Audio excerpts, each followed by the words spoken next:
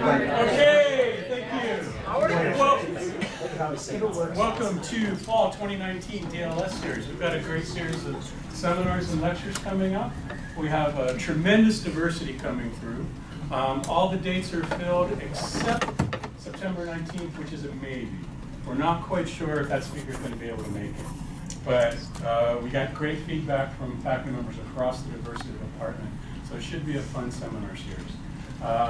We're starting out with 2 weeks of faculty introductions, just as a way to kind of reintroduce ourselves to each other, folks of us who've been here for a long period of time, as well as introduce folks to new students, new folks, maybe they're not aware of what everyone does.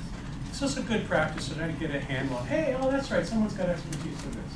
What is it that we're doing? The idea is it's good for us, it's good for the students. And then we finish, our college is hosting one of the Frontiers of Science lectures on carbon sequestration at the end of the semester, and the speaker there, that will be on a Wednesday, and then the speaker will be coming and giving a departmental seminar on Thursday. So we're starting with faculty writ large, then across the diversity of topics, and then finishing with both the Frontiers and a DLS back to back. For today, Lowell and I decided that it would be a great idea to have this faculty introduction in Pecha Kucha, something like that, or Ignite talks. Graduate students have heard 3-minute pieces. It's a way to quickly, efficiently, precisely communicate what's important. You might have heard it as an elevator pitch. You know, so what is it that you want to be able to tell about your work? Why does it matter? Why are we here? Why are at the university? What's exciting? What is that we contribute? You know, what skills do I have? What courses do I teach? And so the charge was, this is the order that we're going to go through. We're going to start with our fall semester department chair, and then work our way through. So if your name is on here, memorize who comes before you, because we're going to go through quickly. The slides are all timed. There's a quick transition in between each. And so at the end of 3 minutes, boom, it's gone. And the next speaker should be coming up. So the idea is, you guys are laughing, the idea is to have fun with it. Hopefully we all have fun with it. Lowell and I are both going, and I don't know if either one of us have any idea what we're going to say, because we've been putting it together. But the idea is to have fun with it and to learn a little bit about it. You can talk about anything that you want. All the slides or images that you set. If you said 1, you have 3 minutes on that one slide. If you said 9, you have 20 seconds for each slide. Somebody might have sent 9. And any in between. So they're just go to advance, and then at the end. If you want to dialogue with the audience or ask questions, that's fine. Oh, your 3 minutes is up. Okay, Lowell's next. Finish the introduction. Okay. So, Paul, you ready? Yeah, don't start until I'm standing. 5, 4, 3, 2, 1. Go! Okay, so I'm going to go from the specific to the more general and philosophical, but the specific deals with Lake Bonneville and the work that I've done over many years on this. This is a particularly useful slide. It's from the north end of the Promontory Mountains.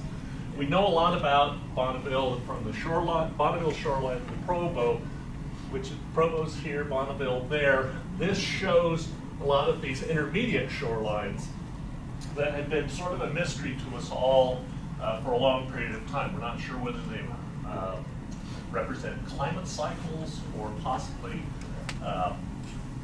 something else. Almost has to be climate, but how long that existed and what caused it is sort of an unknown. So that's the specific. The next slide will be transitioning to the maybe more general. And you're going to see a picture of my favorite guy in the world of science. And my second favorite guy is this guy named Arvid Johnson, who published this book that was inspirational to me as an undergraduate going in the direction I did. Gilbert performed the normal operations of gathering and classifying field data, mapping and describing, but he had an additional goal. He tried to understand what he saw in each outcrop. He refused to interpret natural phenomena without following sets of mechanically sound rules, or without imagining an analog between the geologic process and a process with which he was familiar.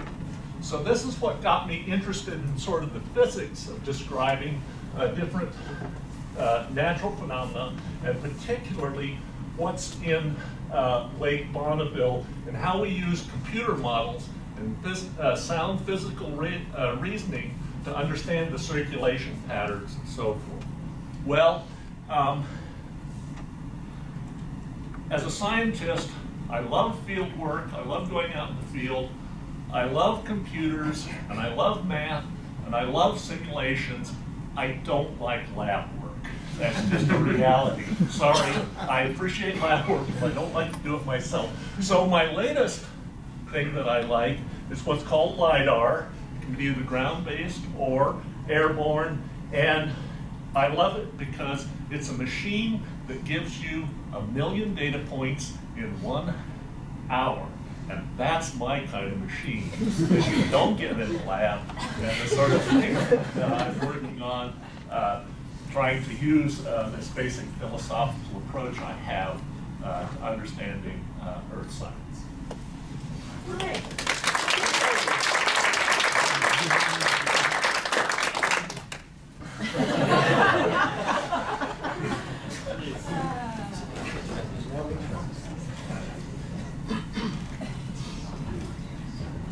Well, since it hasn't started, I'm going to cheat. You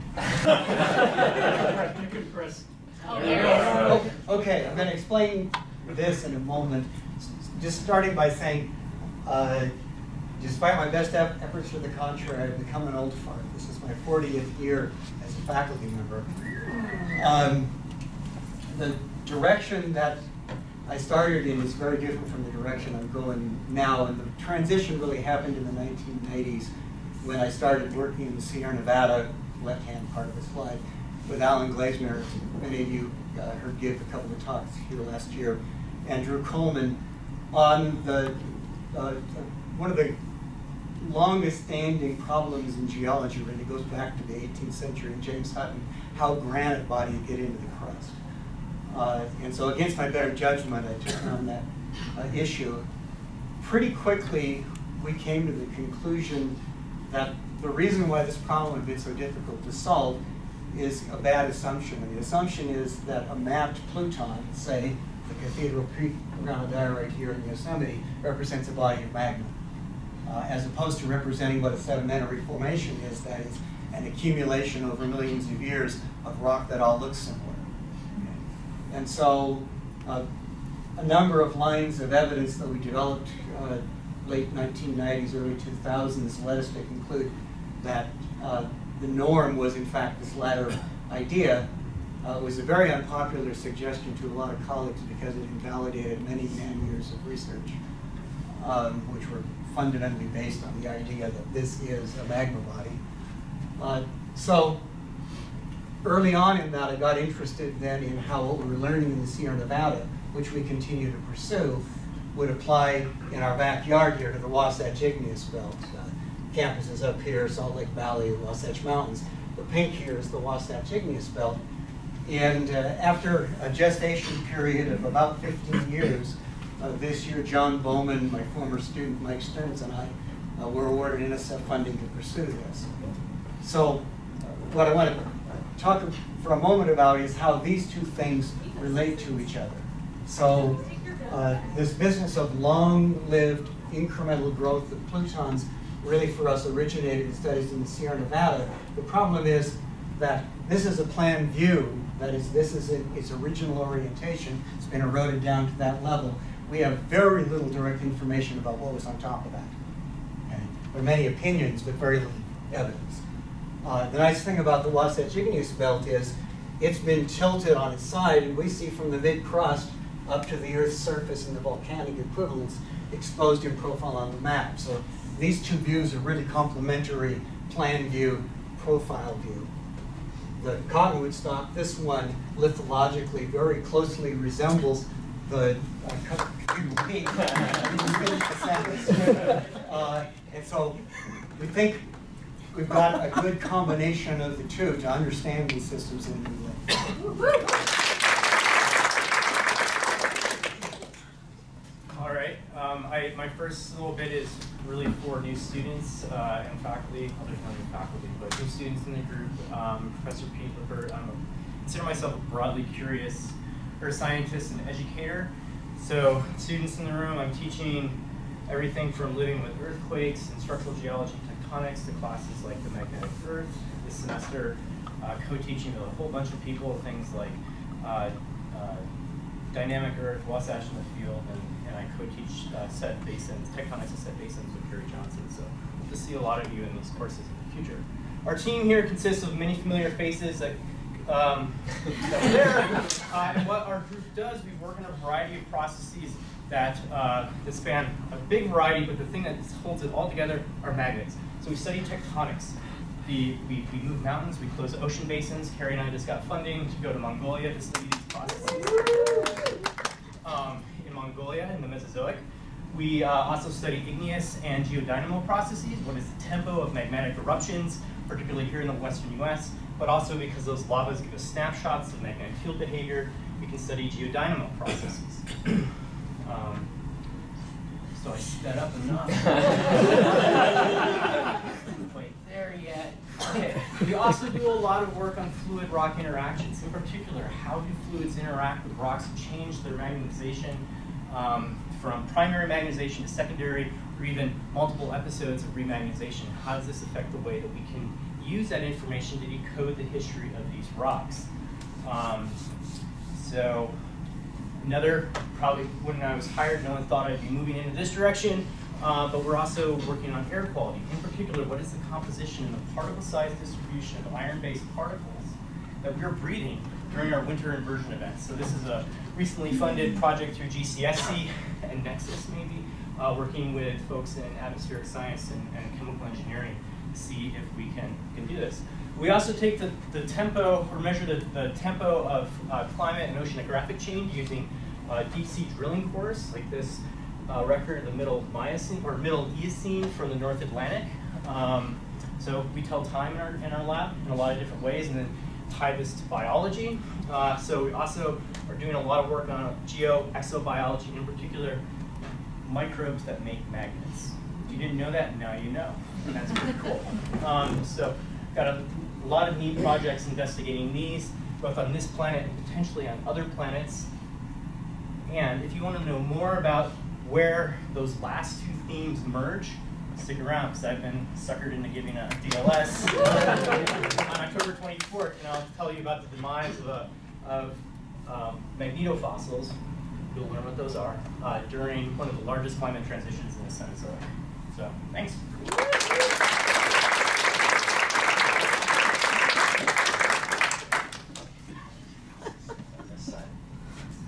Hi. Hi. I'm a research faculty here, and so my main job is, first slide will pop up here, but I'm the co-PI on the Antarctic Search for Meteorites program. And along with my other co-PI, we're basically in charge of collecting or searching for and recovering meteorites from Antarctica. There's an image of Antarctica there, a mosaic of a radar-sat imagery. And you can see that it's covered with ice. Antarctica is covered with ice. There's land on there, but there's a lot of ice there. It's a great place to search for meteorites because there's a concentration mechanism that's unlike any on Earth. And that's, if you look at Antarctica and the topography of it, it's basically an overturned bowl with the highest points kind of right at the South Pole. So the ice sheet and the glaciers are basically flowing out to the edges of the continent over the last, say, 30 million years. Over those 30 million years, meteorites have been raining down on the ice surface, being covered, incorporated into those ice sheets and those flowing glaciers. Those flowing glaciers flow out to the coast. They hit mountains there where they're stalled. The surface is ablated away. The meteorites that they carry are basically come up to the surface like a lag deposit. So we go to these blue ice areas where these deep blue ice is exposed in Antarctica, and we hunt for meteorites. There's someone collecting a meteorite on the vast expanse of blue ice in Antarctica. Our search techniques are really visual. It turns out the human eye is really good at spotting dark rocks on a light background, and that's the thing. And then it's also very good if you have to search through a moraine and find meteorites, and that's where you're looking through literally millions of terrestrial rocks and trying to find the odd meteorite. Okay, that was pretty quick. Anyway, so we go to Antarctica for a couple months every year. We spend 6 weeks out camping in the field and basically hunting and recovering meteorites. Meteorites are mostly from asteroids there on the left. There's a couple pictures of the basic meteorites from asteroids, chondrites, and then there's an iron meteorite on the bottom there. They're basically scientifically valuable because they record processes from the beginning of the solar system. So these are the first solid grains that are 4.5 billion years old. We also have, we get meteorites once in a while if we're lucky from the moon. Those two pictures of meteorites there are 2 out of the 5 pieces of a lunar breccia we found just this last season. So that's pretty exciting, they're pretty rare. And then we have meteorites from Mars also. So these samples are not owned by myself or even our institutions. They're collected for the US program. The initial curation of these samples is done by the Smithsonian and Johnson Space Center, and then they're actually released and made available for anybody in the world to study. Good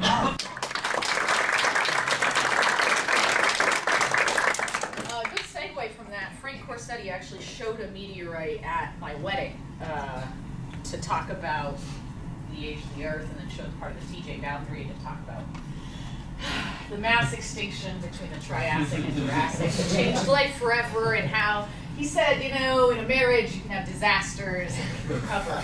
Ammonites are extinct, which makes me sad because I'm a paleontologist. They probably swam backwards by squeezing water out. And this means their shell, which has an interesting shape, is also a big pain in the butt because they got to swim and it's there. And how does it affect how they can swim? I'm interested in ecology, so I want to figure out how animals can function and how that relates to their interactions. Here, Nick Hebden has been doing phenomenal physics work to try to figure out how water would flow around the different shells of ammonites. And then we can take this evolutionary tree that somebody proposed. Oh, well, you've got these different taxa. You do say, oh, after a mass extinction, ammonites go bananas, and they diversify and go around the world. But if we look at their shell shapes, and we cleverly mimic those shell shapes or make replicas of them in the physics experiments, then we can make interpretations like, well, who could swim? These guys could swim, okay? These guys probably not. And then that brings you the paleoecological question of, well, if you weren't good at swimming, what the hell are you doing? And why are there so many of you? And why are you everywhere? And, you know, maybe swimming's not the most important thing. Maybe there are a lot of other things that are important. So as a paleoecologist, we try to think on these different scales from how animals function in a sort of immediate process sense, and then how that can relate to ecology and evolution over time. Sponges, what's the deal with those? Animals make rocks. Lots of animals make lots of rocks. This is a suburban for scale. Shauna Hood took this picture. That entire mountain is made out of sponges. They look like stacked pint glasses. And one of the things we do is go find out that these sponges are there, discover them, hit them with a hammer, make microscope slides, and then try to figure out how did that sponge make a rock in a little patch, in a big bed, in a big area, and does anybody care that the sponges are there? Do other animals care, right? So this is some work that I'm doing, and Peter Maxleiner, who's doing a master's with Turi and I, is working on some chemostratigraphy and also this, where we say, okay, based on all the stuff we see in a microscope slide, can we kind of reconfigure how we go from the rock we hold in our hand, which looks hideous, to something that was alive at one time, that was built by animals? But as an ecologist, again, where this is of great interest to me is not just say, oh, there were some sponges once, but how is there an interplay between, say, a bank of brachiopods and sponges gradually taking over? Is it something that's gradual or that happens all at once? Is hysteresis involved? Can it go backwards at the same rate? And when we step back, did you know that there was a Permian sponge bonanza? It was ridiculous and lasted 10 to 30 million years, where sponges were all up on Pangea, and we don't know why. And more importantly, we don't know if anyone cared.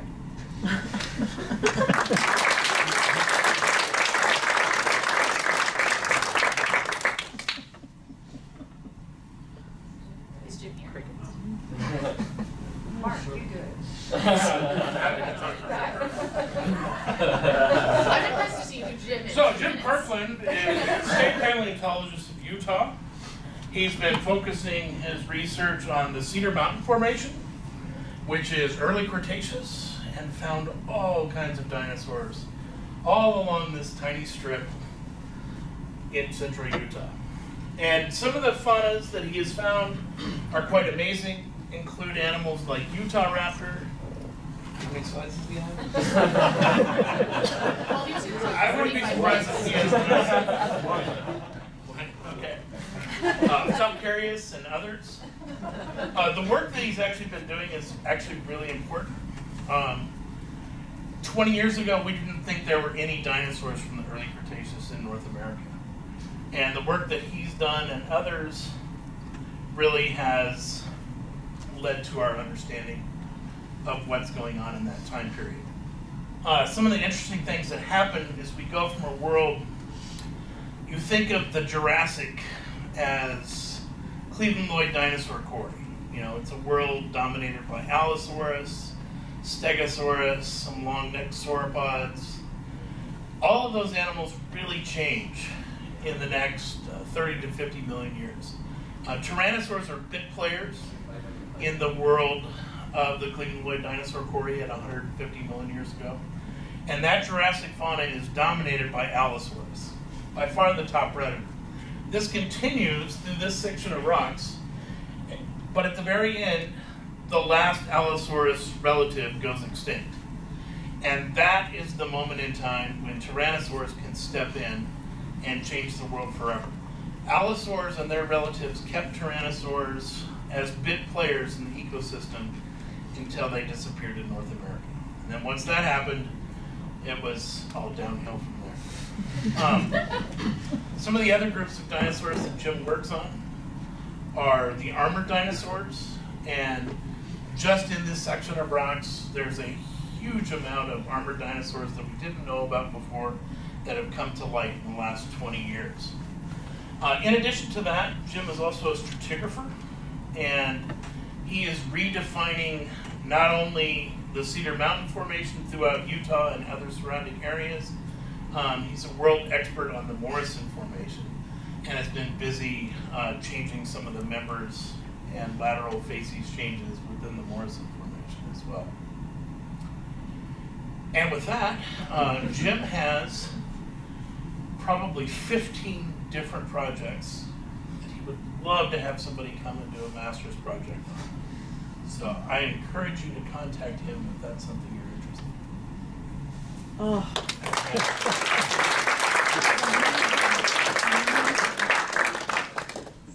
All right, I'm Lo Miyagi. That is not me. Okay. Interesting. My background changed. That's okay. So it hides the fact that it says Utah up at the top. So my group is a rock and mineral physics group, and we study mechanical and physical properties of rocks and minerals. We are primarily interested in elastic and plastic properties, and in particular, how does rock deformation change the seismic signatures, and can we figure out what seismic signatures of deformation are? And our primary interest is looking in the interior, mostly the lower mantle and the inner core. And so sort of the first thing we do is we do experiments. So we have to generate high pressures, high temperatures. And it's also tricky because a lot of these phases are not stable to ambient conditions, so we have to study them under high P conditions. So the main workhorse is this thing called the diamond cell. We trap a small sample between the tips of two gem quality diamonds. We can squeeze them to very high pressures. If we want to make things hot, they're optically transparent, so you can shine an infrared laser through. You can cook things. You can also do a different kind of heating. So you put a graphite heater around the diamond. This is all in a vacuum box. Turns out diamonds burn if you make them hot enough in air, and they make CO2. So you can go to high pressure, you can deform these things, we can analyze them with X-rays in situ from a particle accelerator. We can also use something called a large volume press. That does larger samples, so for us that's a millimeter or two. This goes to much lower pressure than this guy, and it takes 24 megatons, or meganewtons of power to do that, whereas that I can turn in screws. So we do these deformation experiments, and then we couple that with numerical simulations. So these are some finite element simulations one of my students is doing. And we use that to try and understand the microscopic deformation mechanisms that are occurring, and to relate that to our experiments. And if we think we know what's going on that scale, then we try and scale up using simulations. So we'll take a rock, we call them polycrystal plasticity simulations, so rock squishing in simpler terms. We'll take those and we'll couple it to like a geodynamic model, where here we have a slab going down to the core mental boundary. We'll predict what kind of rock microstructures exist and what the seismic signatures of those are, and then we can compare that to, I didn't have room to put a seismic tomography image, but we'll compare it to something like that. And if we can match it, then we start to think that we can maybe understand how things are flowing in the mantle, and to try and image current day mantle convection cycles. The idea is that mantle convection is this engine that drives things like slab subduction, upwellings, and plate tectonics. And so if we can image that, we can gain a better understanding as to why we have things like supercontinent cycles, why we have subduction, why we have earthquakes, why we have volcanoes. So I might even have a little extra time for a question. Nope.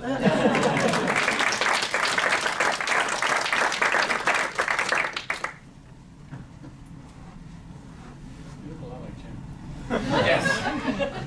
I'm Jim Kirkland's twin. Along with Randy Urvis, I'm one of your vertebrate paleontologists. My research focuses on some of the most iconic groups of dinosaurs, including the tyrannosaurs and the ceratopsians and the armored ankylosaurs. And generally what I do is I use morphometrics, little bumps, changes on the bones, to enter into sophisticated software programs that will pump out a family tree. So really what I do as far as my research is I'm a dinosaur genealogist. I try to find the relationships between different individuals within groups of dinosaurs and between groups of dinosaurs. At the same time, that's not what I get paid for. What I get paid for is to be a science evangelist. So generally I've been averaging about 500 students a year in undergrad courses, lower division, and using the scam of both dinosaurs and Hollywood movies to try to reach some people who are never going to get another look at science in their careers. And generally, we're trying to get across the point of interconnectedness of life on Earth, how geologic processes work, and what animals and processes in the past have to tell us about our world today. So if you're ever interested, you can take one of those classes. Most of my research, rather than a digger, I have graduated now to spending most of my time in dusty collection spaces across the world. This is the back of the head of a giant dinosaur, which we never expected to be found in China. It's the only member of the ceratopsian horned dinosaurs that lives outside of North America. And so generally it's trips like this and weeks looking at the different features and coding them into the software program. So that's what I do. Most of my students are undergrad students. I have 2 students who will be presenting in Australia their findings from their research. So undergrads who are interested in research projects, I have more than we have students. So that's who I am. There actually is an email in white, but I'm sure you can find me online. I'd entertain a question if anybody has one.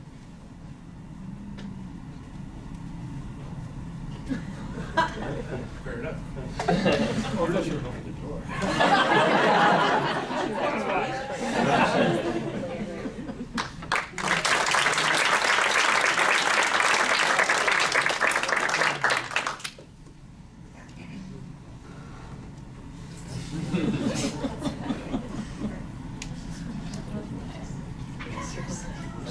What do I do? I have it written down. Hi, everybody. I'll start. I'm Brenda Bowen. I know most of you. I, like Pete, consider myself a broadly curious earth scientist who works in a lot of different things, but most of my research is geared around the question of how do surface environments and somewhat shallow subsurface environments change in response to changing environmental conditions.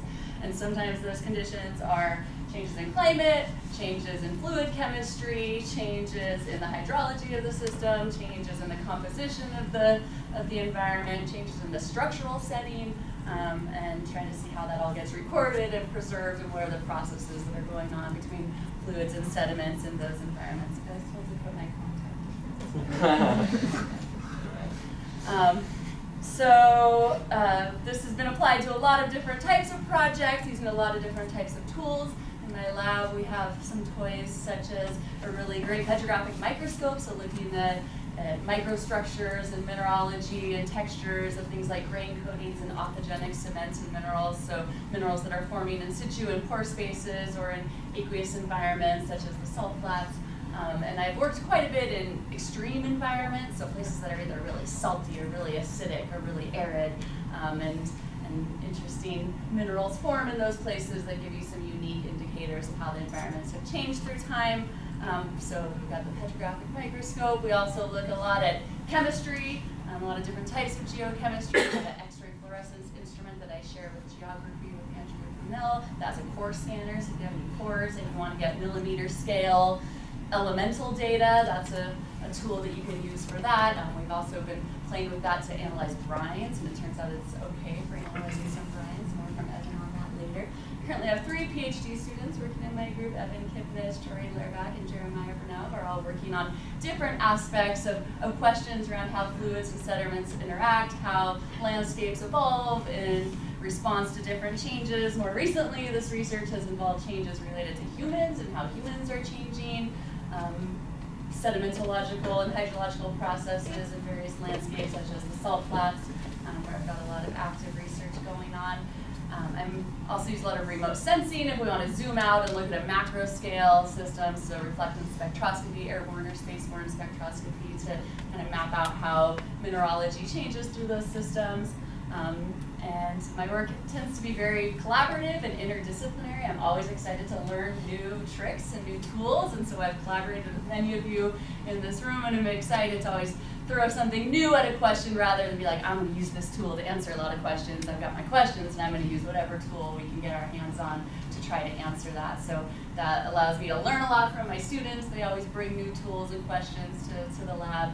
And I'm always learning new things, and I don't even get to tell you about the GCSE, but I am also, like Pete, giving a DLS on November 14th. I was told I would be doing that, and so you can learn more then. Thank you.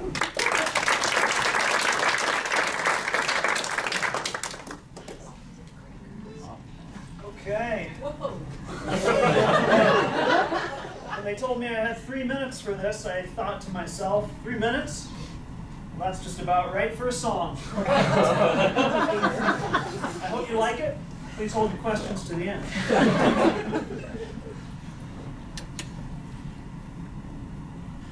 Back online. Come on, don't fail me. This here's a story about the Spatial Research Group. The Spatial Research Group, she's a big old team of, oh my God.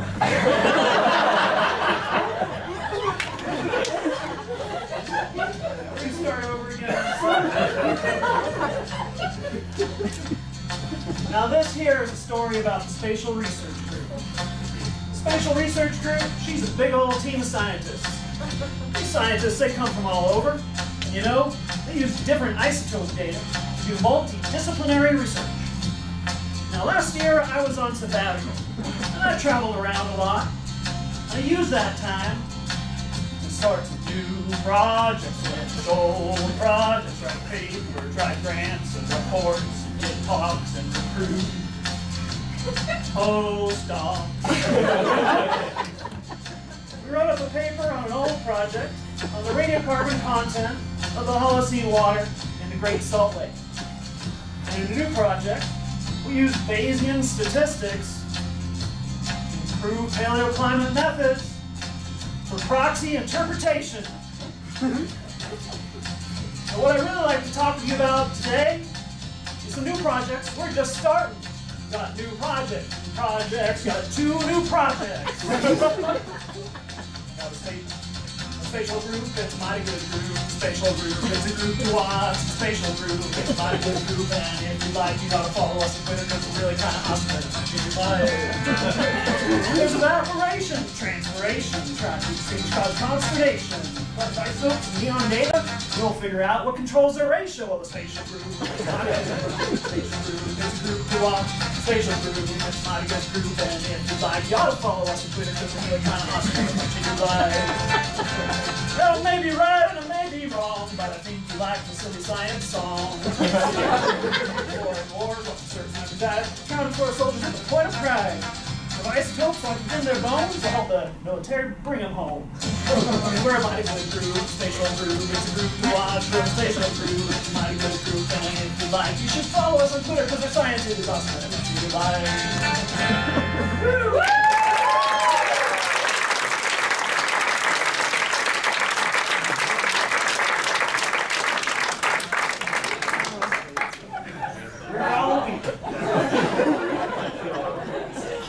I got nothing. I got nothing. Negative nothing. I got nothing. Anybody want to say? I knew it was dangerous to follow Gabe, but somebody had to do it. All right, I'm a broadly trained earth scientist. Actually, I'm not a trained earth scientist. I'm a biochemist and toxicologist who started as an MD, PhD. People don't know that about me. Now, mostly what I do, I try to think, what is what I'm working on? What's the what happens to snow? Snow is really just the water. Snow is the water that's really complicated and gets into the ground, fills reservoirs and recharges groundwater and lets trees grow and moves mine waste and does all these sort of things because snow comes in when there's not a lot of energy around. When there's a lot of energy around, you get songs like from the spatial group with E.T. that Gabe was talking about. When there's not a lot of energy around, that water gets in deep, and that's the water that we rely on. And so I'm an accidental hydrologist. Probably 80% of the work that we do. We've got a couple NSF projects and a couple projects funded by stakeholders that are looking at what happens with snow. How much of it sublimates? How does it change the climate around it? How does it recharge groundwater? How does it deal with all sorts of the cool, funky things that it does? And I kind of like skiing, so it fit that I came to Utah. All sorts of crazy research on there. If you go by my lab, the students have called it the Eco-Cryo-Hydro-Biogeochemistry Laboratory. So again, broadly trained, broadly curious earth science. It's the highest compliment I can think of. That's why I like it here, broadly curious. In other parts of my job, I had a partial appointment as a faculty member, a partial as doing other stuff. I worked as state EPSCoR director, and one of the things I noticed, there were 200 faculty. 50% of the faculty said they had expertise in water here, but there was no water program. So I spent a few years working with a bunch of colleagues and housed through the GCSE this interdisciplinary certificate in hydrology and water resources. It's open to all students all across campus as long as you can do the basic math and physics. We have 6 colleges that are participating in it right now. We had our first 2 graduates. It's 2 years old. It's an awesome program. It's a wonderful opportunity. The other thing that I noticed is we have a lot of rock stars. The title for today's seminar was the Rock Stars Introduction, that are doing research around here, but it's really hard to find it. So again, working with GCSE and colleagues across campus, we've been trying to codify that research, bring it all together so that we can find it, students can find it, and more importantly, funding agencies can find it so they can see what we can bring to the table in terms of large coordinated research projects. How we move beyond an individual research project and string our strengths together, including our musical talents, to address real issues that are facing the Western US or really semi-arid regions around the world. It's similar, we do work in China, and that's all, folks. The grumpy old man closes off the grumpy old man.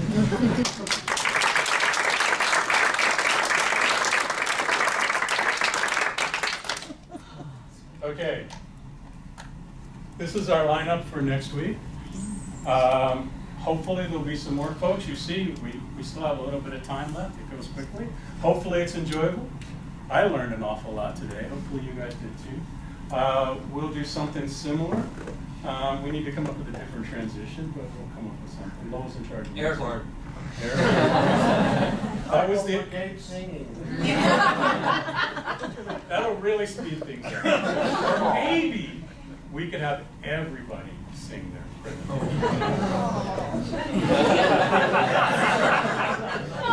That's all right. Hey, just spitballing ideas in a broad interdisciplinary sense. Okay, thanks for indulging this sort of slightly different start. Thanks.